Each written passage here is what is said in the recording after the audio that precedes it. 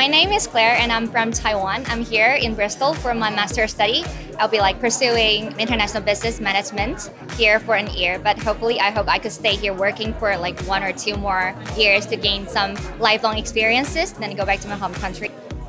So basically, I am an introvert. I'm really shy to communicate with others or socializing by myself. And yesterday I came to the event as well, and I stood outside hesitating 3 minutes, thinking that should I come inside or not, because I'm alone and I have nothing, I've got no one in common. So I just come inside and I met a bunch of girls and boys yesterday, and today I came here again and meet them, and we had a really great time hanging out.